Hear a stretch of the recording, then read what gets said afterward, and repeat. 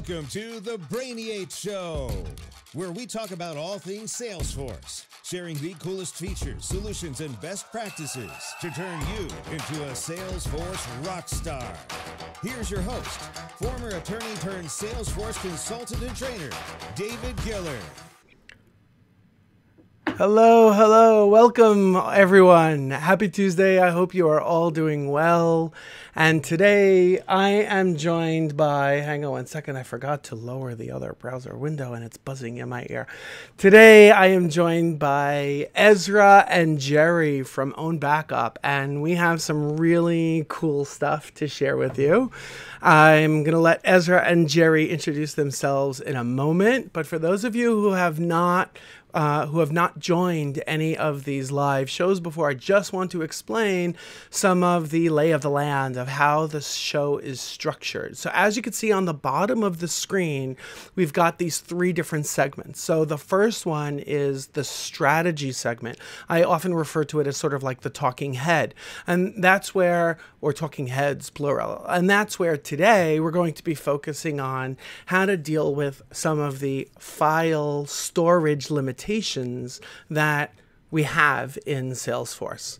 The second segment is what I refer to as the show me section and a segment. And that's where we're going to be focusing on how to do something while looking at the screen. And that's where we're going to be exploring today. We're going to be exploring some of the native options that are available for backing up your Salesforce and some alternate options that you might want to consider for backing up your Salesforce, not only your data, but also your metadata.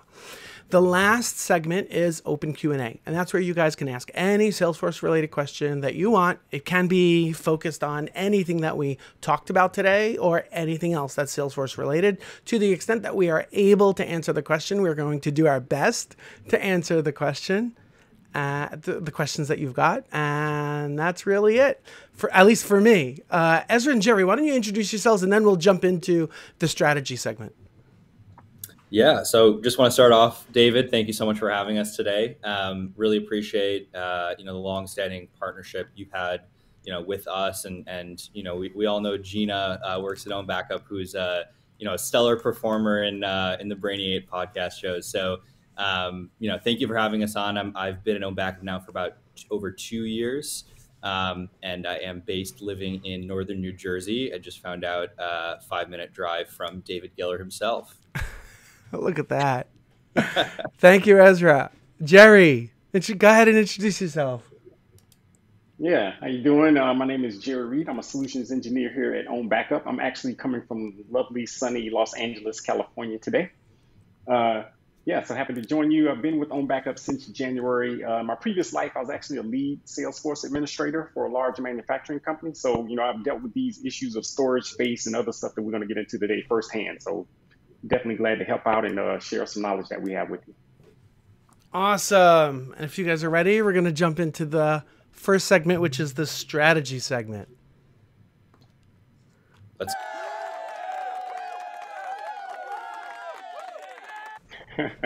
All right. Jehri and Ezra, you take it away. I'm not shy. I'm going to jump in all over the place, but you guys take it away. Walk us through some of the challenges with file storage in Salesforce. Yeah, so I love your catchy headline here, David, that we started off. We all love Salesforce, but from my experience, and I've been working with Salesforce admins in the small and medium business segment now for 2 years. What we see constantly is this conversation around, data storage limits. We obviously get a certain amount of gigabytes from Salesforce out of the box. And it's like how from management coming down to the admins, how do we solve for this, right? Otherwise, our contract's going to continue to increase. Our Salesforce is going to continue to grow in size, which is going to affect as well the performance of your environment, of things running smoothly. And you want to prevent that. You want to, if you have data from 10 years ago, companies don't want to delete and purge that data because that is not best practice. And in some industries, it's against compliance requirements. On the other hand, you're stuck. You're trying to figure out like where do we offload this data to? So it's a very interesting conversation. We've seen different iterations, or I've seen different iterations from people that I speak to, especially people who are strapped with smaller budgets, of like what to do about this problem. Absolutely. And very often when I'm working with clients and I see that they have, especially if it's a newer client where I didn't have this conversation with them yet, and I see on any page layout, they have either the legacy notes and attachment section that's on the page layout, or they have the newer files section on the page layout, I will immediately start asking them questions like, hey, are you guys actually using that? Or is it just occupying space and nobody ever pays attention to it? And very often the response I will get is, yeah, every once in a while, people are putting different documents associated to a particular deal or a particular company that we're working with, maybe their certificate of incorporation or their insurance paperwork, whatever it might be, or it could even be at the contact level. Maybe we need to collect a copy of their driver's license, depending on the industry that they're in. And I will very often turn to the client and say, you really need to think twice about leveraging the native file storage that Salesforce gives. Because like Ezra talked about the data storage, which is absolutely true. I'm not negating any of that. But what I think is even more problematic, because you can reach the limits pretty quickly, is when it comes to file storage. So we're talking about any attachments. And 99% of the time, the client will turn to me and they'll say, David, it's just a document. It's usually a PDF or a spreadsheet. Give me a break. How big could it possibly be? I mean, I never looked, but doesn't Salesforce give us some significant limits on how much storage you can have? And the truth is, Salesforce does give quite a bit of storage, but if it's open for anyone to drag and drop any kind of file, let's say it is a driver's license. When someone is taking their mobile phone and snapping a picture of that driver's license, has anyone looked to see what size that file is? The better quality phones, which most of us have, will capture it in very high resolution. And maybe they're sending more than one picture, and we're putting all of them into that one contact record for that one driver's license. Now start multiplying that by all of the different contacts that you have in the database that you're collecting just a driver's license for, and then start adding on to that.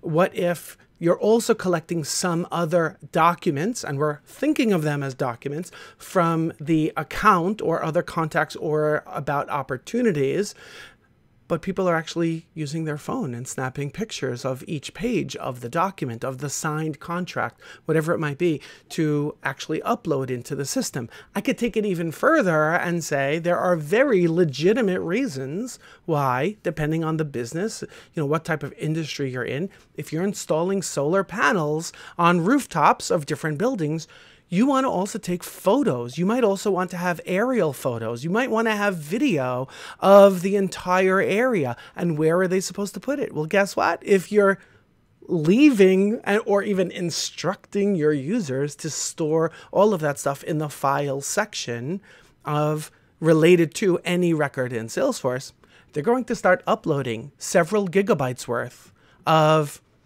media onto Salesforce. And you're going to hit those limits, whatever limits, depending on the type of licensing plan that you have with Salesforce, whatever that number is, you're going to hit that number pretty quickly.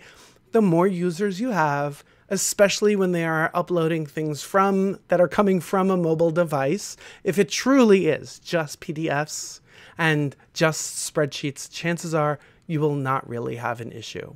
But what is stopping a customer, a prospect, from sending in an attachment that they took of a video file or a photo from their mobile phone, and it's an overinflated file size, and that gets magnified exponentially? So I'll stop rambling on that point because it could be a very, very big issue. And then, what do we do once we hit that limit? So to me, this is a concern that I have on behalf of all of the clients that I work with. Jehri, share your insights or thoughts on this. No, I think your point was perfect, right? With the expandable storage, it's like, when you get a raise on your job, right? You get a raise and all of a sudden you're like, well, I got a raise, but it seems like I don't have any more money because your spending is going to expand, right? So it's the exact same thing with the storage. The more storage you have, it's just going to expand, like you said, with the number of users. So, you want a solution, and that's what we offer at OwnBackup that has like unlimited storage. So with we have an archival solution that allows you to archive your data and allows you to archive your files. Like you said, those files, those attachments, those content documents are just as important. And so we offer unlimited storage with that. So you don't have that worry, right? That's one variable that's eliminated. So not only can you store that, but you don't have to worry about keep going back and paying for storage and paying for storage, that you have unlimited storage. And so we can basically scale with your business as you grow. Yeah, so let's actually, before we dive a little bit deeper into the option that OwnBackup provides, which we should definitely talk about, let's talk about for those organizations that are like, oh, no, just what can we do for free? What can we do that won't entail signing up for some other app? Well, first of all, you can absolutely start going through all of the records that you have in Salesforce and looking at all of those attachments and start reviewing to determine whether or not you want to delete those attachments or store them somewhere else. Now, if you are going to store them somewhere else, which, by the way, is a recommendation that I give to clients as part of that initial conversation that I mentioned earlier, a lot of times they'll turn to me and say, well, David, okay, great. So what do you recommend? And I turn to them and I say, well, if you are currently using any type of cloud-based file storage system, and almost every company is, it might be Google Drive, or it might be Box, or it might be Dropbox, or it might be SharePoint. It might be something else that I've never heard of before, but usually it's one of those. They're usually already paying for it, and they're usually already paying for it at a price point where the storage is either unlimited or it's pretty close to unlimited. It just doesn't matter. It is way cheaper than what Salesforce will charge for upgrading your file storage space. So I turn to them and I say, well, you can either go through all of the files that you currently have in Salesforce and start reviewing to determine what you want to delete, or we can go ahead and start moving all of the files, which, by the way, it's free, but it is a big undertaking. It is a very big project to start looking at all of the records where you currently have files, download those files, or even if you're going to use something like Data Loader to export all of those files, then what you need to do is go into, let's say they're using SharePoint or Dropbox or Box, doesn't matter, go into that system. Now you need to create a corresponding folder for that corresponds to that record, upload those files to that subfolder, and then put a link to that subfolder from that specific record in Salesforce. So, and that part is also incredibly easy to do. You can go to any contact, any account, any opportunity, or any custom object, create a custom URL, call it link to SharePoint, link to Google Drive, whatever. And it's a URL. It's just an open URL field. Once that folder or that subfolder is created in the cloud-based file storage system, you grab a copy of that URL, you paste it back into Salesforce, and now anyone can easily jump from that Salesforce record over to your cloud-based file storage solution where those files are stored. And if you think through all of the different objects and all the different records and all the different attachments that you have, what I just mentioned is very simple and free to do, but it can easily be many months of a project for someone to undertake. And once that is done, then you can go ahead and remove the file functionality, the ability to store additional files in Salesforce. You can go ahead and remove it from the page layout and start instructing everyone, here's how you access the cloud-based folder that we have dedicated to each record. So that's the free option.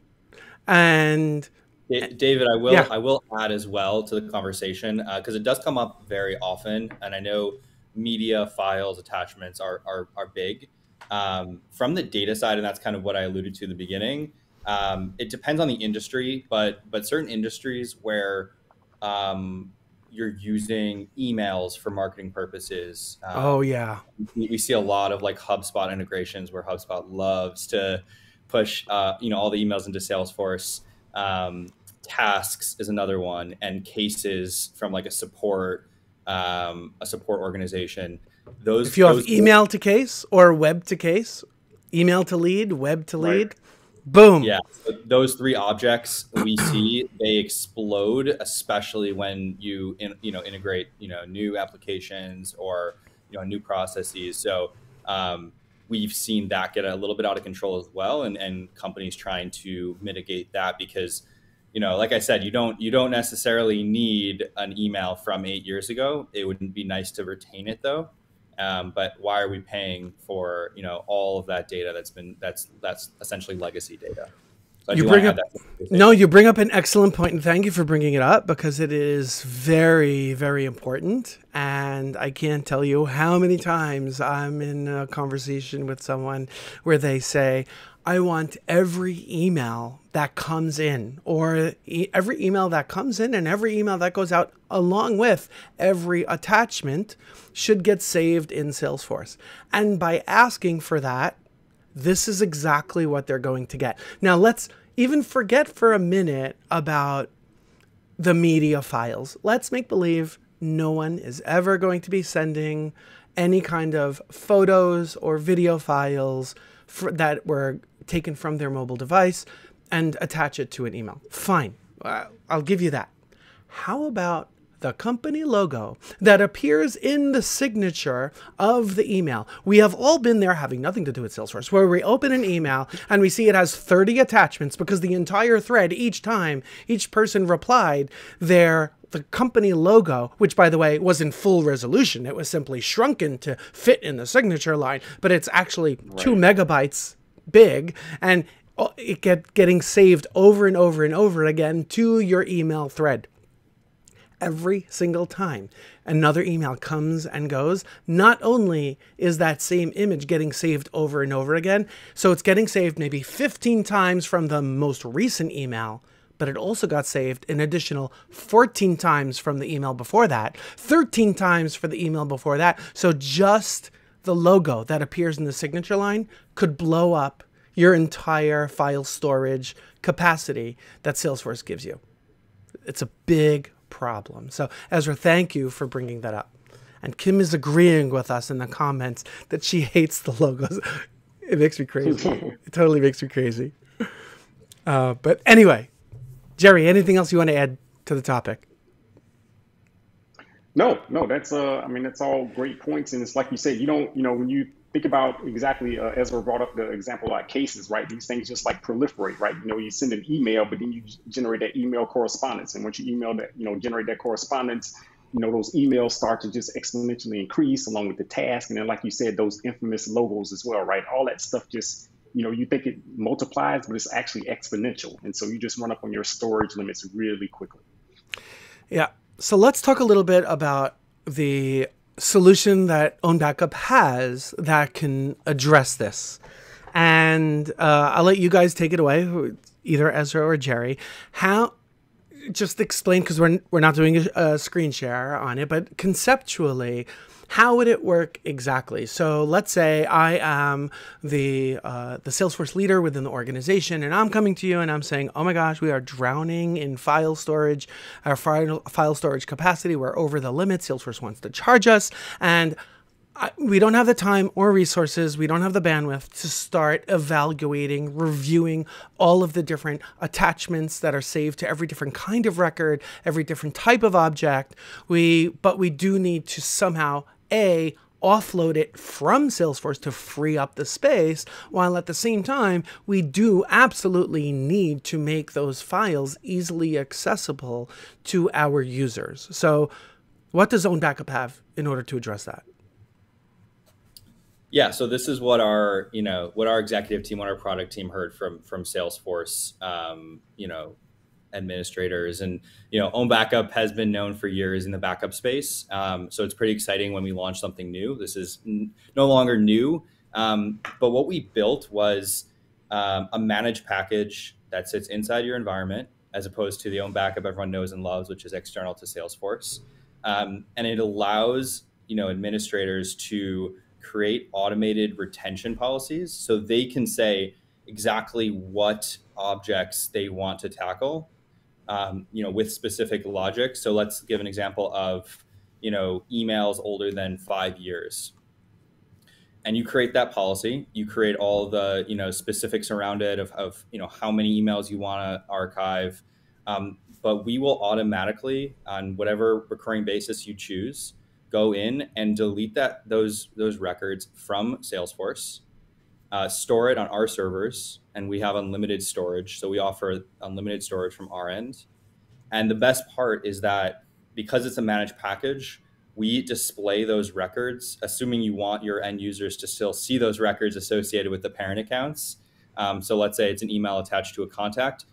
You'll have another component, let's say in Lightning, where you can see archived data or archived emails, and your end users who had access to it previously can still see whatever they need to see within the environment, within the UI. So you're cleaning up your data storage.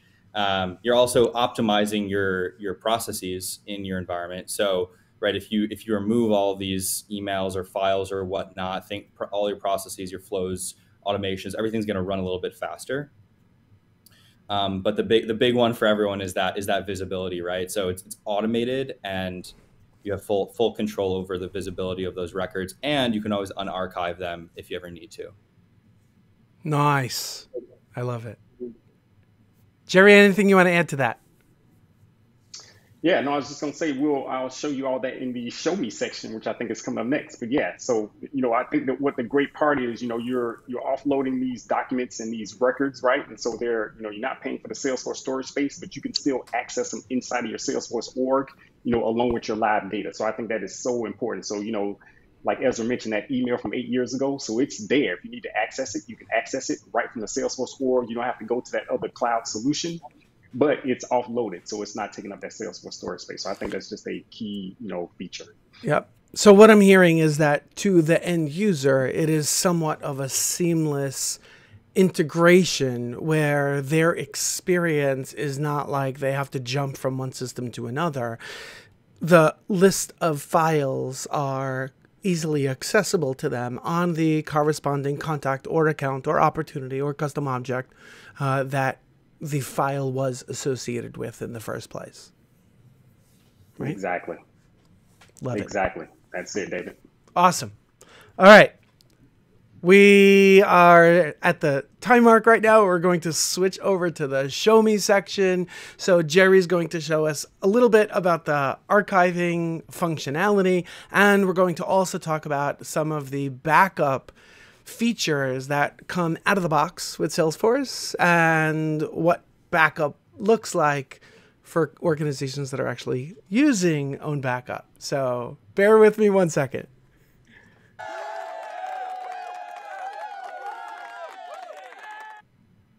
All right, so we're now on Jehri's screen. Jehri, take it away. All right, yeah, so this is the Archiver package. So this right here first is a cool Archiver dashboard. I'll actually get into this in a second, but we have some basically, like a bird's eye view of your storage in your environment, and we can actually break that down by object as well. So I'll get to that in a second, but I think the coolest thing to show first, David, is the user experience. So we talked about how this is like a seamless experience of seeing your live data along with your archive data. So just want to walk through a couple examples of that. So, I'm gonna go to an account, David, and let's say I'm looking for this case, under this account. So I go to this 3M company account, and then, we're all familiar with these, related lists here. So I'm gonna go and look for this case, and I'm looking for case 13276, right? And so I can obviously see from this list, it's not there, right? So the case is not there, maybe it's archived. So to be able to see those archive data, I'm gonna go back into this account. And then what you get with this managed package is this widget. So I have here this archive widget. So I'm gonna select that. And then here, the cool thing is everything associated with this account that's been archived, I can see here, David. So you can see here, this account L1, this is actually a custom object I created. Mm-hmm. It's related to the account through a master detail relationship, right? So that link is there. In cases, contacts, anything else that's related to this account that's been archived, I can go here and search for it. So if I go here and select case, I'm looking for that case 13276. And then here I get that list of cases. So these are all the cases for this account that have been archived, right? So you're not able to access them from the related list, but they are here in this list here. So I can scroll through here if I need to and find this case, but we also give you search capability as well. So I can go in and I can search for that specific case, which is that 13276. If I can actually type right. And then I can hit the search, and then I'll search for that case, and then now I can see that archived case. So now, like I said, so we're in Salesforce, right? This case has been archived. It is not in our environment, but I can see that case here. And then I can go here and look at the details of that case. So if I go in here and click view, I can see everything associated with this case. And then the cool thing here, David, is I'm looking at this case as if it was a live case. So this page layout that you're looking at, this is the page layout of the corresponding case if it was live in your environment, right? So it's not like we're just putting, just like a spreadsheet of data here. This is how that case looks in its page layout form as if it was live. So I think that's a really, important feature as well. So, when the user looks at this, they don't have to say like, oh, this case doesn't look familiar. It looks just like any other case that was live in their environment, right? I have all my sections in the same place. Everything's here.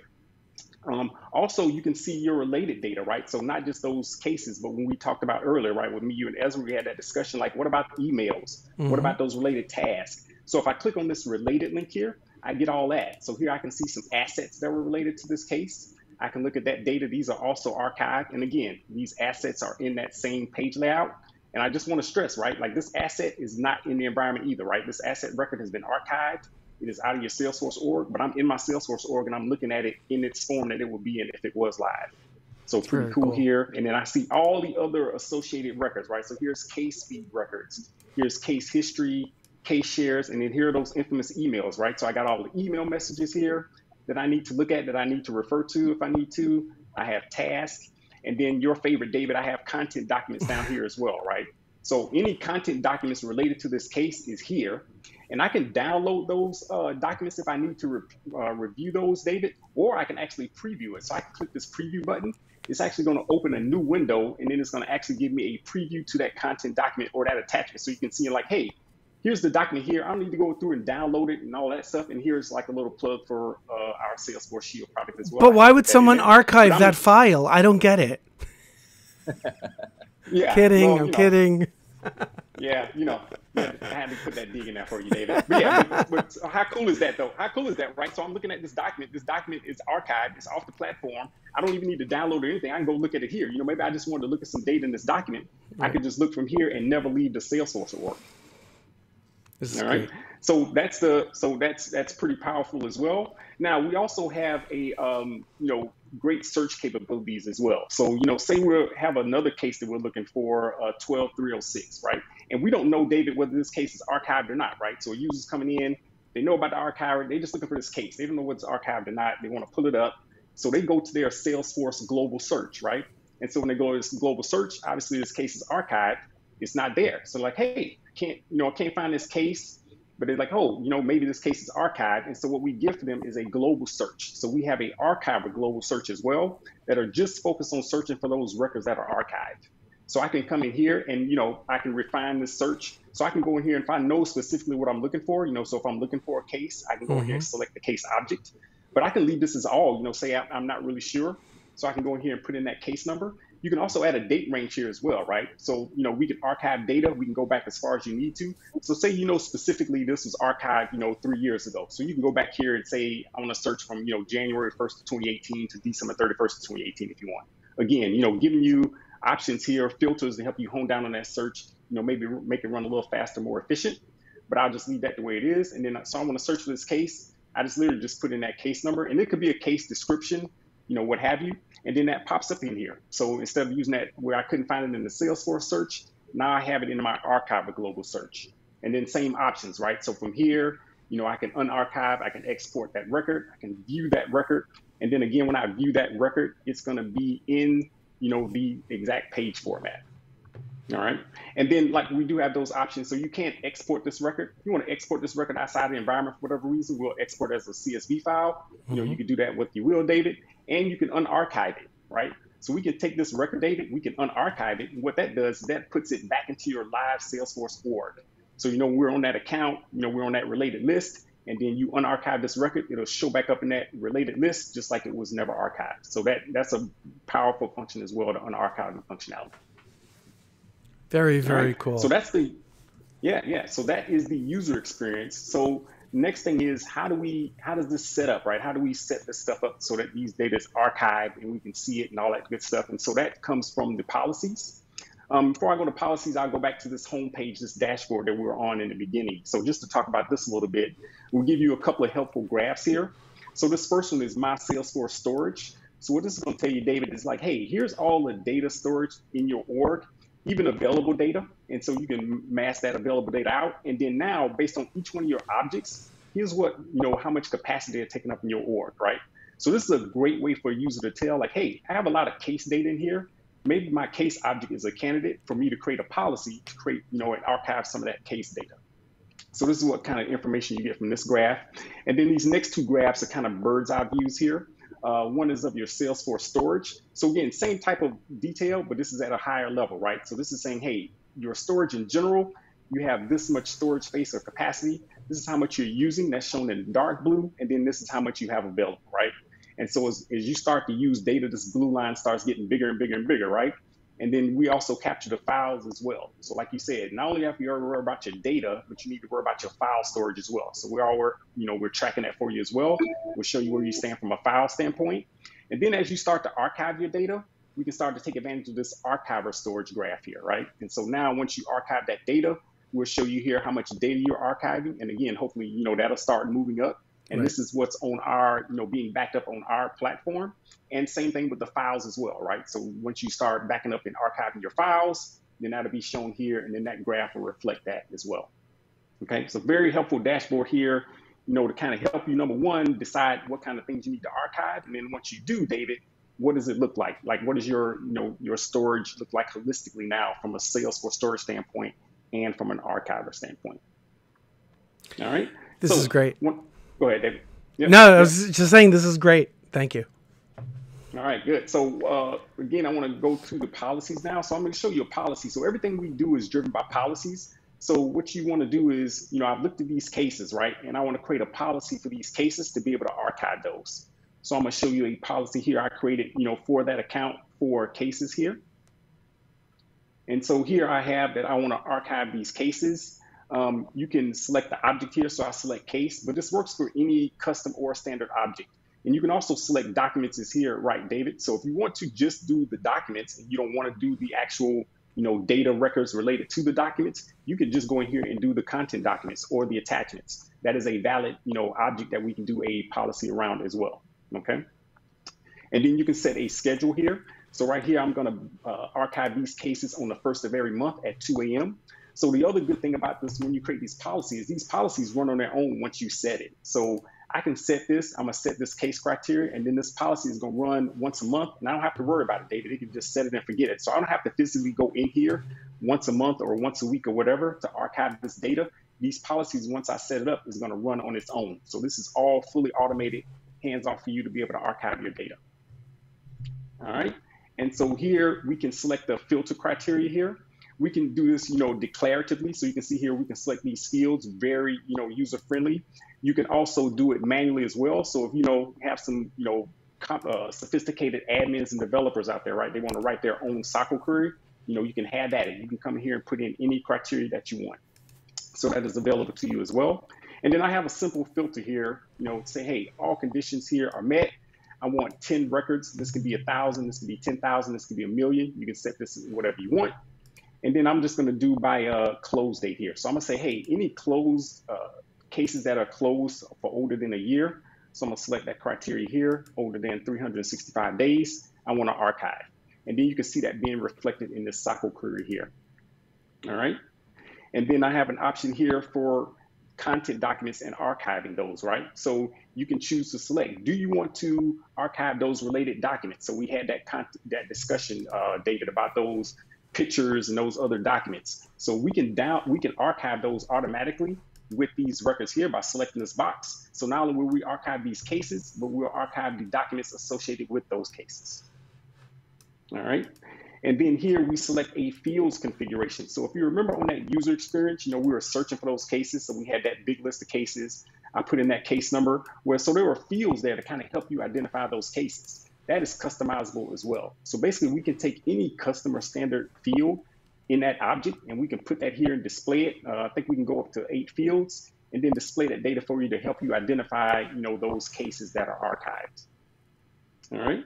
Nice. And then we have some more advanced features here. So, by default, any object that has a master detail relationship with the case will be archived, right? So you don't have to worry about it. So if you, have this relationship, that's going to be archived with it. But you also have these child objects, and so you can also add those as well, right? So if you have these child objects that have like a lookup, and you want to archive those as well. So, we're not going to do that by default, but we give you that flexibility here to come in here and say, hey, I have this object, here's a reference field here. And when I archive these cases, I also want to archive these objects as well. So we give you that, that's pretty powerful functionality. And we allow you to set the retention period for this policy. So here I'm setting this at 3 years. So what this means is I'm gonna keep these cases, once they're archived, they're gonna be kept for 3 years. And then after that, they'll be purged out of the archive. Now, this can be set from anywhere from 1 month to 99 years. So basically unlimited retention. So like I said, we have unlimited retention. You can customize that if you need to. Maybe you're a financial firm that has a set retention, maybe it's 7 years, 10 years, or 5 years. You can set that right here in the policy. All right. And then once you have all of that good stuff set up here, you can actually generate a preview. So when I click this preview, it's going to show me, hey, here's a sample of the records here, just to make sure my criteria is good and I'm on the right track, right? So here's the case numbers here. I can see the close dates are old, so this looks good. Maybe if I saw some newer cases in here, I would go up here and I can change my criteria and make sure I'm getting the exact cases I want here. So that's a powerful feature as well to be able to preview that. And then you can just save it. And so then once you save it, like I said, that program runs. It'll run on that interval. And then you can, kick that off, you set it and forget it. And then we also have a run now feature as well. So once this policy is saved, you can actually, if you didn't want to wait for that date, you actually want to kick it off, you can actually click that run now button and it would actually start, running that archive job right away. So you can go ahead and archive those cases. And then the next month, you will just pick up the remainder, based on your data usage and things like that. All right, so that is the tool. So any questions for you, David? Does that make sense? Yep, that makes a lot of sense for me. Thank you. This is really great. This is really powerful stuff. And as Guillermo is saying in the comments, easy. That summarizes it. It's easy. Yeah, so I mean, just try to make it seamless. So where you're looking at that, when you're looking at this data here, you don't have to worry about whether it's archived or not. You'll be able to see that, again, within the application. And then we make setting those policies easy as well, right? So you'll be able to, go in and set whatever criteria you need to be able to archive cases, and you can just kind of set and forget it. Those policies will run automatically for you. Very cool. All right, so let's also talk about backing up your Salesforce data. Different from archiving. Conceptually, right. It's similar, but backing up. So a lot of organizations assume, a lot of companies that are using Salesforce assume somewhere magically that there's a backup. Salesforce is taking care of it, that there's a backup somewhere. And usually what happens is most of the time, it's either one of two scenarios that I've seen. A user either accidentally or maliciously deletes a whole bunch of, or bulk updates incorrectly, a whole bunch of data. And then they say, oh my gosh, I know that it was good as of Tuesday. We only discovered that at some point on Tuesday, one of our users did X, Y, and Z, and now our data is all messed up. Is there any way to go back to what there was as of Tuesday? So do you want to talk a little bit about what options Salesforce has out of the box? You want me to cover it? Like I could totally cover it if you want me to. I mean, I could talk a little bit, and it is something where archiving and backups tend to be synonymous sometimes. And so we really, on our end, try and separate the two. They're very different purposes, right? The goal of archiving is around data storage optimization and performance and compliance and all of that. whereas backups is really around data security. So with regards to like protecting your environment, when you sign the contract with Salesforce, you're entering this shared data responsibility with them where, they're responsible and they're world-class, best in the world CRM at protecting your data from like the infrastructure side. But you're obviously responsible for what you do with your own data. And so having a daily backup of your data and your metadata is crucial. And, we've done a lot of surveys, a lot of white papers, a lot of talking to people at Dreamforce, at all the different events. And, the common thread is that most people are not doing anything. If people are doing something, they're using the weekly CSV export that Salesforce offers. And so for those who aren't aware of the CSV export, you can go in on a manually on a weekly basis and download a zip of all of your data. Which I'll describe in a little bit more detail like what that's all about, because I've lived through having to. I mean, it's easy when you're, initially setting it up. You're pulling your hair out when you're trying to make use of it. So for those who are not familiar with it, you go into setup, and actually, Jehri, since you're sharing your screen, can you just go ahead and click on the gear icon into setup and go into the backup. Yeah, just to show the native out-of-the-box features. And basically what Salesforce allows you to do is to set up a weekly export of, you could choose specific objects or you can choose absolutely everything. And when you do, there we go, data export. And over here is where you can choose, go ahead and schedule, Okay, so it's on this screen where, this is really where the heart of it is. So most people, you just leave that initial checkbox populated, which will select absolutely everything. And by the top of the screen, that's where you set up with what is the schedule that you would like to implement. And when this happens, usually people don't do anything else after that. They go ahead and they set it up, and the admin will get an email notification based on the schedule of whatever is set up over here. We'll get an email notification about a backup, and usually they don't even open the email. But if you do open the email, your backup is pretty much gone. So it expires. So if, let's say, one day you wake up and you realize that you needed the backup of 2 or 3 months ago, that backup is probably not available anymore because the links expire. Those zip files that you would be able to download if you did click on those emails, click on the links in those emails, are gone. Salesforce is not saving them anymore. So when you get the emails, you then need to go ahead and open up the email and click on it. And when you click on the link in the email, it will show you, depending on the size of your database, depending on the number of objects that you have and the number of records that you have, you might need to download not one, but many different zip files. So it will take you to a landing page back in Salesforce where you will see all of the different zip files that you need to download. Sometimes it can easily be 50 zip files. When you download those zip files, you then need to store them somewhere so you know this is the export from this date and time. And then next week, when you get the email, you need to go ahead and do the same thing all over again. Well, what happens when the senior leader within the organization turns to you and says, okay, last Tuesday, someone accidentally or maliciously screwed up a bunch of our data, and we need to leverage the backup from that point in time.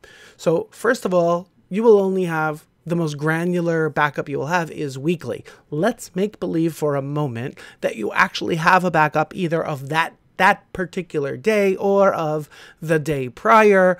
So that's the most granular you're going to get for the backup. You need to find where did you store all of those zip files. And remember, I mentioned before it could easily be 50 zip files. Well, when you actually open the zip file, you will then see 15, 20, 50 CSV files within each zip file.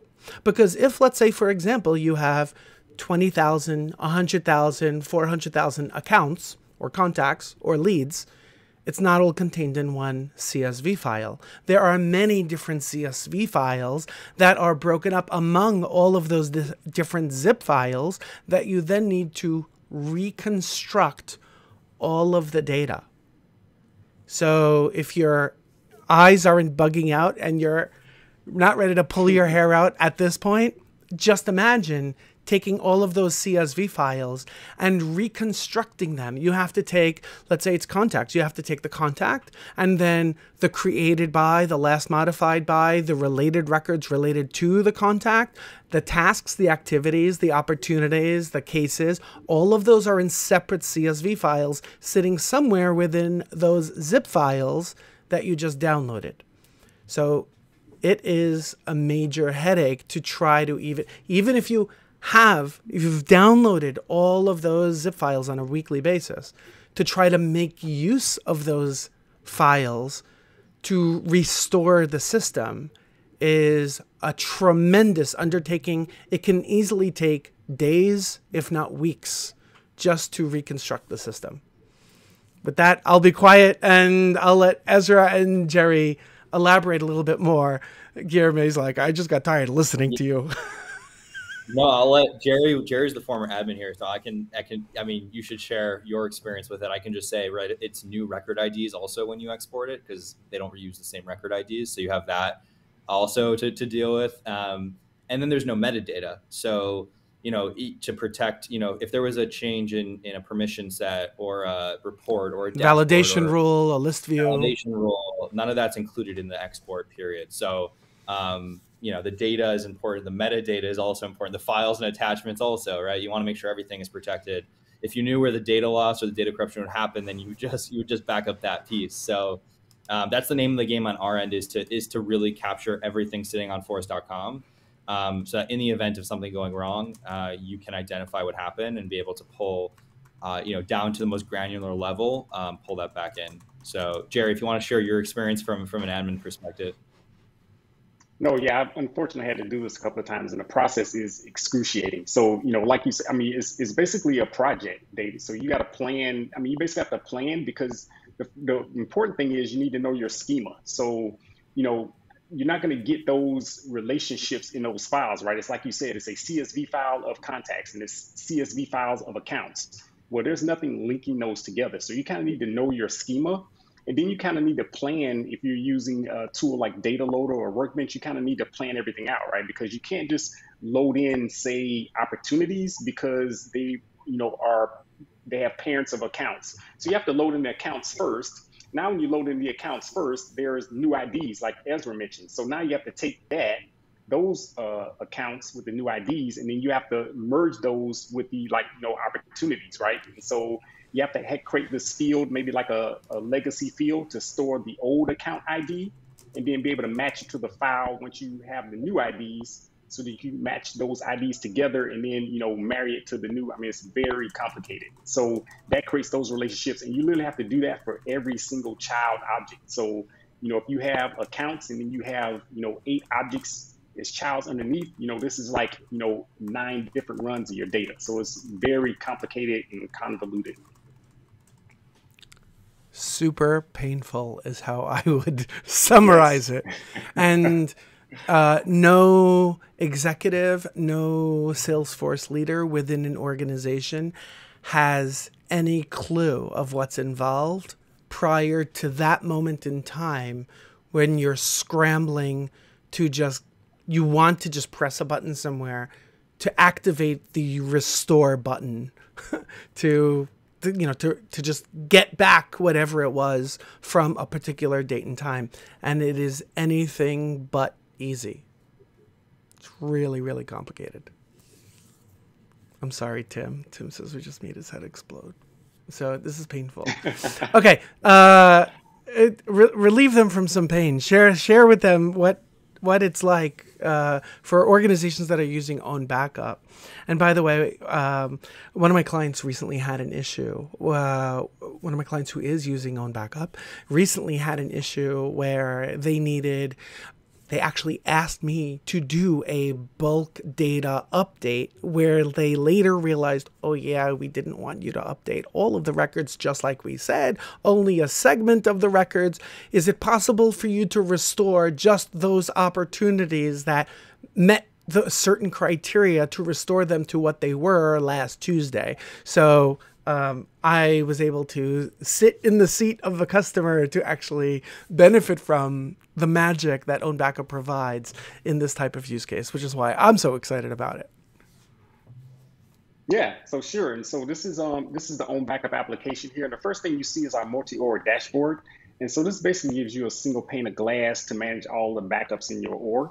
And so you can see here, I have my production data, of course, that's super important, but I also have my production metadata, so as Ezra mentioned, with these weekly exports, you don't get any metadata backup whatsoever. So we have that as well. And then I also have my sandboxes here. So I have a full copy, I have a partial copy, I have a dev sandbox. So with OwnBackup, we offer unlimited storage, and you can add an unlimited amount of orgs as well. So again, we can scale with your business, so as you grow and as your data needs increase, we can meet that as well. And then as you add different developer environments, you're doing projects, we can add those developer boxes as well and back all those stuff up. So that's another thing that remember as well. Like, it's not just important just to back up your production data, but you also in these full copy sandboxes and developer sandboxes, right? You're developing, you're adding fields and you're adding flows, and then maybe you're deploying them to different environments. So those sandboxes are important to be able to be backed up as well. And so we have you covered there. All right, so let's walk through a quick scenario here, a data loss scenario. So I'm gonna go into my production data environment. And then let's say, someone came to you, let's say a client came to you, David, and said, hey, we had a mass account loss. We need to be able to identify that and be able to restore from it, right? So you have them set up an OwnBackup. And so what we have here first is this visual graph. And so this is a great way to see changes in your data, for each one of your objects. So I have accounts here, but you can look at any custom or standard object and see these type of data changes for each one of those objects. And then we can look over here for any time frame. So by default, we can see the last 7 days, last month or two. You can actually come in here and set your own range. So if it was maybe 3 to 6 months ago, you can set that range if you want, or you can come in here and look at literally all the backups since you first set up the service here. And so you can see everything here that was added, that's here in the green. Anytime accounts were added, anytime accounts were changed, you can see those in the gray lines, and then anytime accounts were removed, okay? So we have this account loss, we wanna see when that happened. And we also wanna see the magnitude too, Dave, right? So we wanna know, hey, when did this last data loss occur? And how big is the damage, right? So what are we looking at here? So I'm gonna go back just the last 30 days. I'm gonna focus in on just what was removed. And I can see here that I had 84 accounts that were deleted on November the 5th. So it gives me a lot of knowledge, right? When did this last data loss occur? It actually occurred almost a month ago on the 5th. And then what are we looking at, right? We lost 84 accounts, not as opposed to 840 or 84,000, just gives you kind of like peace of mind, like, hey, here's where the data loss is contained, okay? And then from here, we can drill down into the snapshot and get a little bit more information. And so here in this backup, now I'm looking at the entire backup for November 5th. And I can see these 84 accounts here that are deleted. And I can do some other cool things, like I can click on this -84, and that'll actually allow me to download a CSV file, but not like, a zip file of everything like you get with the weekly export, but just those 84 files that were deleted. So that's super handy. You could take that file, David, you could share that with the user and say, hey, here are the 84 accounts that we found that were deleted. Are these the ones that you're looking for? And they can validate that and go, yeah, this is it. This is what we wanted. Let's restore these, okay?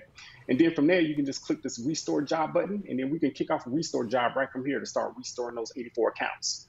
So when I click that restore job button, we actually start this job up, and then we're not only gonna bring back those 84 accounts to restore, but we're actually gonna go through your entire schema. So we talked about that problem earlier of having to do this one by one, and if you had child objects kind of planning it out, well, with OwnBackup, you don't have to do any of that. So we do that for you. So we go through your schema, and any other child object records that are related to the account that were deleted, we'll bring those back so you can restore those as well.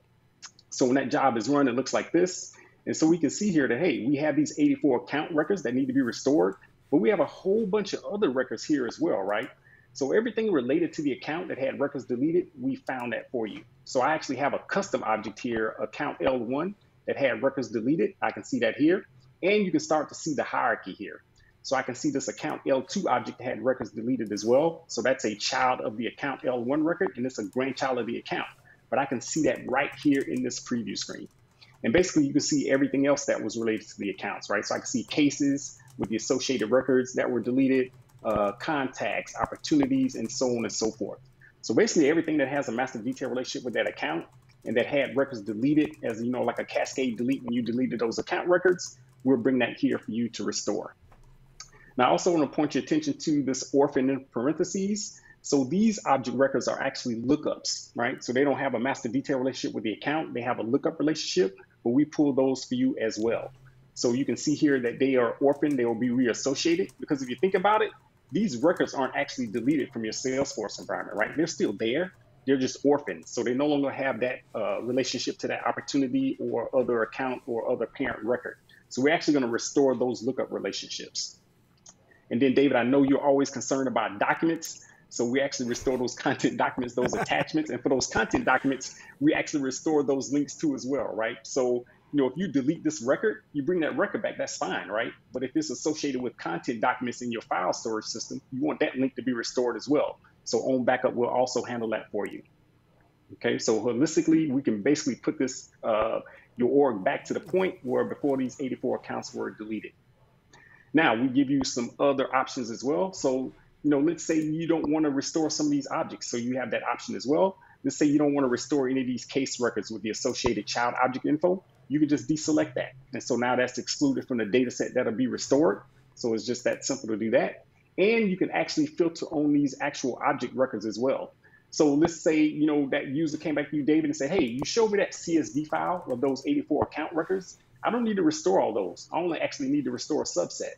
Where you can easily handle that here. You can just download that CSV file again of those 84 records and say there were 10 that you didn't need to restore.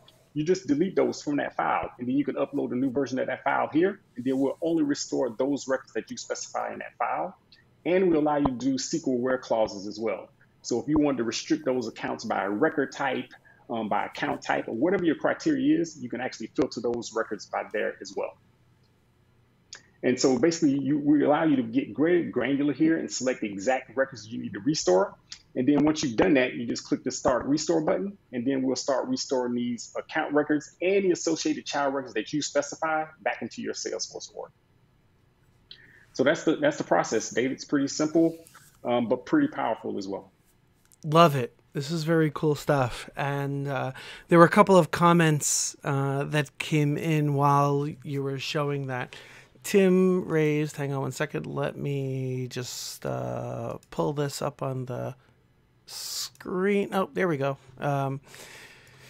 Tim mentioned, I also like the fact that if a backup sees a bunch of items, records deleted or changed, OwnBackup will notify you via email. So, I mean, you showed it, Jehri, and I'll tell you, being the admin who's on the receiving end of some of these notifications, in a way, it's very comforting. Like, at first, it's like, what? Who did what? What?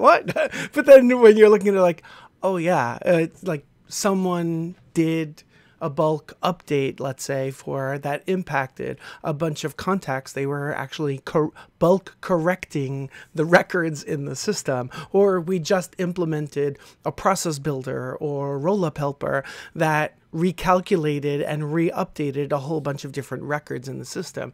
It's expected. So just having that confirmation is, I think, comforting as an admin. Yeah, for sure. And that's our smart alert functionality. And that's very flexible as well. So I'm here in the smart alerts, and basically for any object, and that's any custom or standard object, you can basically set this alert.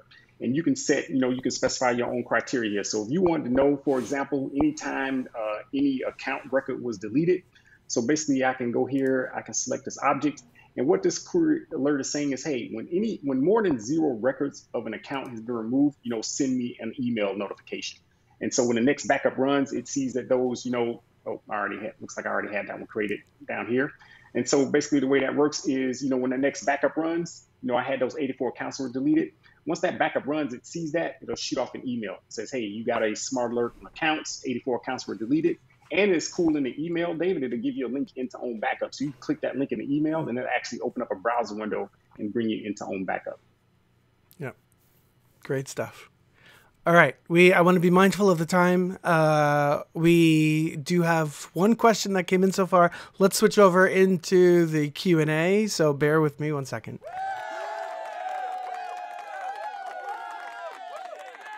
All right, so Guillerme's got a question over here, and let me throw it on the bottom so that we can actually read it over here. I've got a lot of CPQ projects, and the most complicated thing is the backup and deployment.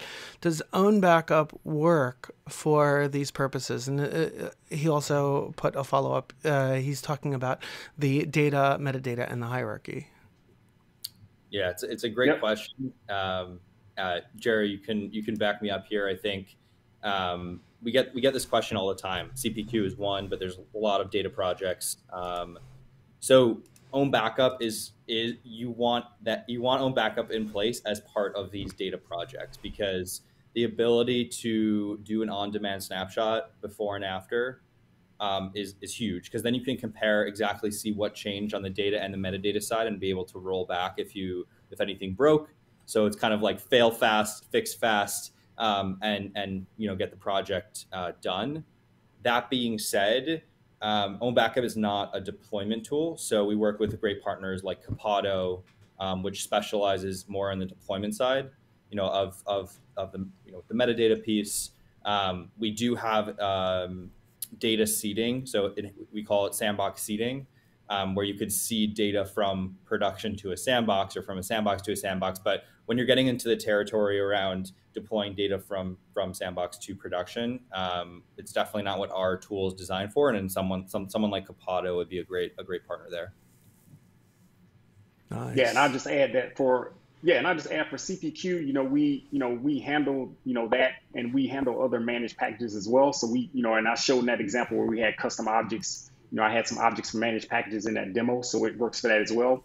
And then, as Ezra mentioned with the sandbox seeding, that's really good for CPQ, because as you know, with CPQ, you actually have some data that serves as metadata. And so our sandbox seeding tool, we actually have a lot of customers that use that for CPQ, because we can actually seed the data using that tool, and that serves as getting your metadata over as well. Beautiful. And I don't see any other questions that are coming in, and I want to be respectful of everyone's time, because we are a little bit over the top of the hour. So we're going to wrap it up. Ezra and Jehri, thank you so much for sharing some of the magic that you guys have at OwnBackup. And I think this is being the person who plays the role as consultant / admin for many organizations. I definitely see the value in a lot of these solutions for a lot of use cases that are very realistic and come up all the time. So thank you both. I appreciate it. Thank you so much. Thanks so much for having us. You bet. See you later. And for all of you, thank you for joining us, and I'll see you next week.